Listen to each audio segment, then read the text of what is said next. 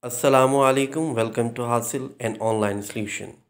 Today we are reading an extract from the novel Robinson Crusoe. Robinson Crusoe. Crusoe, the family name corrupted from the German name Kreutznaer, set sail from Kingston upon Hull on a sea voyage in August 1651 against the wishes of his parents, who wanted him to pursue a career in law. After a tumultuous journey where his ship is wrecked in a storm, his lust for the sea remained so strong that he sets out to sea again. This journey, too, ends in disaster as the ship is taken over by Saleh pirates and Crusoe is enslaved by a Moor.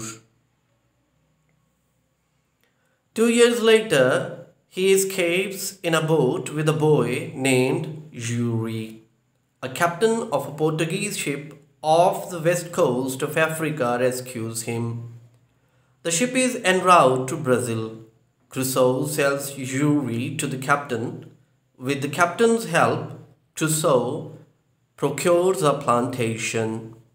Years later, Crusoe joins an expedition to bring slaves from Africa, but he is shipwrecked in a storm about 40 miles out to sea on an island which he calls the Island of Despair, near the mouth of the Orinoco River on 30 September 1659. He observes the latitude as 9 degrees and 22 minutes north.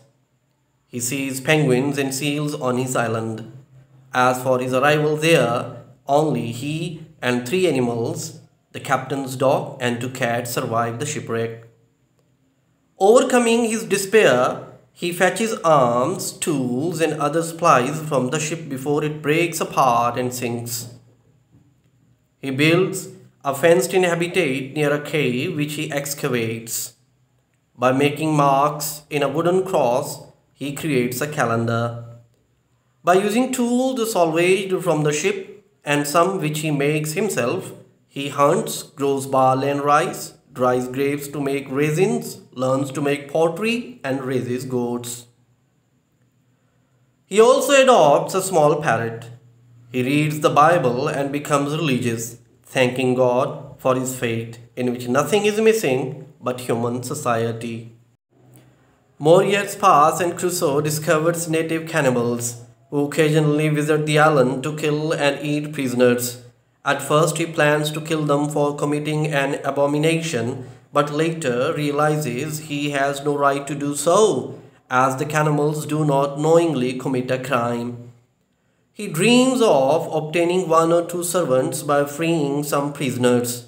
When a prisoner escapes, Crusoe helps him, naming his new companion Friday, after the day of the week he appeared.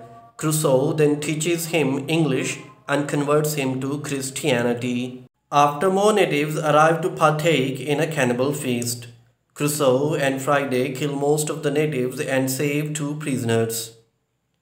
One is Friday's father and the other is a Spaniard, who informs Crusoe about other Spaniards shipwrecked on the mainland.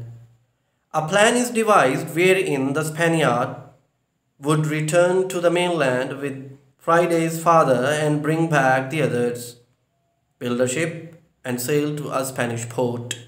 Before the Spaniards return, an English ship appears.